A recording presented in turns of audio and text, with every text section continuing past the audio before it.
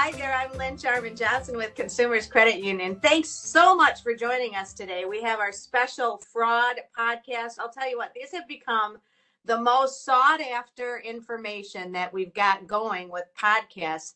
And it's because we have certified fraud professional, Christy Desimone. She's with us again today. And Christy, every month you join us and tell us what kind of seems to be the trends that are going on. I did read some things about 2023 that I thought was very interesting. That digital fraud, which is something we're going to talk a little bit about today, is expected to really take off in 2023. What exactly does digital fraud mean? Is that literally anything that could be maybe over mobile or your laptop? Yeah, but it's any type of scam that requires you to use like your laptop, your phone, email, text messaging, things of that nature, getting information that way. Well, if you don't think that fraud doesn't hit you, in 2022, FTC data has shown that consumers lost $8.8 billion in scams. And these are things we have been talking about that hit us right here in Michigan and hit our members. And even as we had a podcast, almost hit me. You know, people should not be embarrassed by the fact that there are fraudsters and scammers out there that are getting much more smart and really trying to dig in deep. Today, let's talk a little bit about something that I think is getting more prevalent, and that is text messaging. We have our phones with us all the time. What's been happening in the text messaging world? Because a lot of companies now use text messaging. I mean, we do, to help Yep. people know where their accounts are, balances are and such. But all of a sudden now, how do you know you should trust that link? Yeah, so we shouldn't click a link in a text message ever. So I get them too. I had one this morning from supposedly from Amazon that my Amazon account had been suspended, and to click on this link in order to get it unsuspended. Yeah, we've had financial institutions, so Navy Federal Credit Union texted me, but it wasn't really them. It was a scammer saying that my accounts there had been put on hold. I don't have accounts there. But for a moment, I was like, do I click this? Do I not? Right? It gets you for a second. But yeah, what they're trying to do is just get you to click that link and share information they can use to either steal your identity or get into your online banking here in order to get some type of fast cash scheme. When you get a link, I mean, what we always say is we're never going to ask you for information, your social security, anything like that via texting. We're going to be very careful to make sure that you know that, look at consumers is only reaching out to you because you approved it. Like you stated, I would like to get a text saying my balance is such and such, or giving you info on I have a bill due, but not, hey, we need access to your account like right now. Like, Right. because that all of a sudden brings the red flags, right? Exactly. And they ask for your online banking credentials. So a lot of consumers will think that that's okay because it's not your social security number, it's not an account number. But when they get access to your online banking, they get access to all of that because all of that is housed there. So all your account numbers, everything like that. So they're really trying to get that information without seeming like they're fraudsters. They're just trying to get in a different way. Does it seem to be on the rise even in the last month or so, Christy? Have you seen that? Oh yeah, and that especially curtails with loans.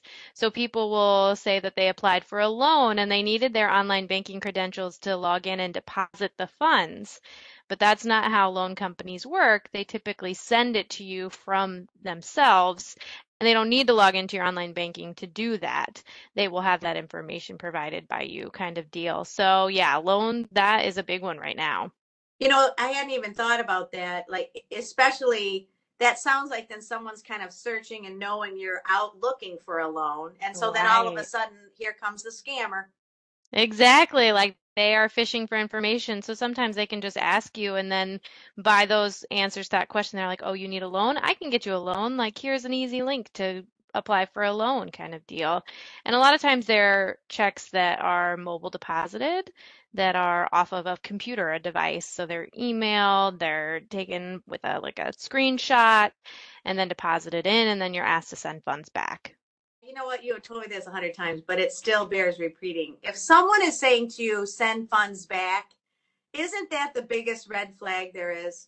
Huge. So that's what every single scam boils down to is you have to send something back. You have to send some type of funds back through gift cards, Venmo, Apple Pay, that kind of stuff. If someone asks you to do that, you have to stop and say, this does not make sense for me to have to do that. So in your line of work, every day you're talking to members. Are they afraid to talk about it sometimes because they're embarrassed? They are. And the biggest thing is you're not alone. Like you said, 8.8 billion people have been scammed out of funds. That is something that puts you in a boat with a lot of other people. And the only way to combat fraud at this level is education and is like talking to your financial institution about how to prevent it in the future. So the last thing we want you to do is feel embarrassed because we're not trying to make you feel that way. What we really want is to understand how it happened and how we can prevent it in the future for you. Well, and you bring up great topics about prevention. So, on your phone, you have a computer that literally can help prevent fraud through different things. In our online banking, explain like card alerts. How does that work?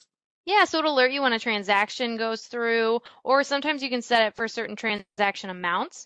So I have mine set for anything above $100. So it'll send me an alert and say, hey, this went through, it's like $200. Like, is this you?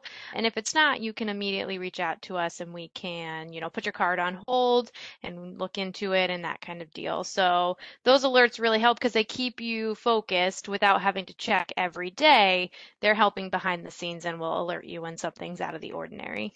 That's what I love is the fact that you really can look at your accounts and you should be looking at your accounts. Yes. I remember one time I was on vacation and all of a sudden I looked and I thought, man, my debit card seems kind of low. Like I don't think I've been like shopping that much. Right. And all of a sudden I looked and there was like two different pizza companies from New York City that had, somebody had gotten in and they had purchased like $500 on one and like 200 on the other. And I'm like, what? Right.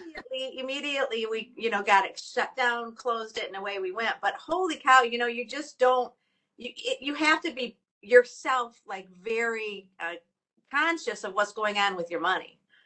Right. And it's not a matter of if you're going to get scammed, it's a matter of when you're going to get scammed. And when you are, following the right steps to talk to us and communicate with us effectively and quickly is going to be the best way to prevent that from blowing up into a big fraud scheme.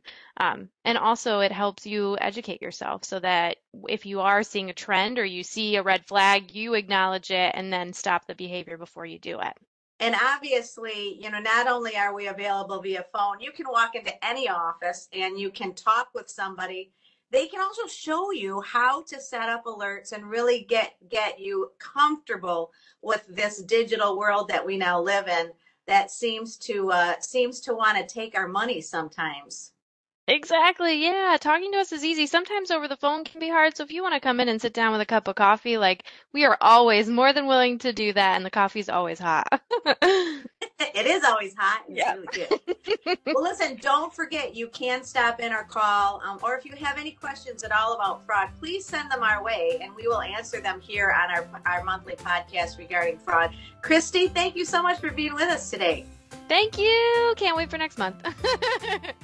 And thank you, Jake Esseling, for your production skills. We look forward to hearing from you with your thoughts on how to prevent fraud in your life. I'm Lynn Jarman Johnson. Money, I'm home with Consumers Credit Union.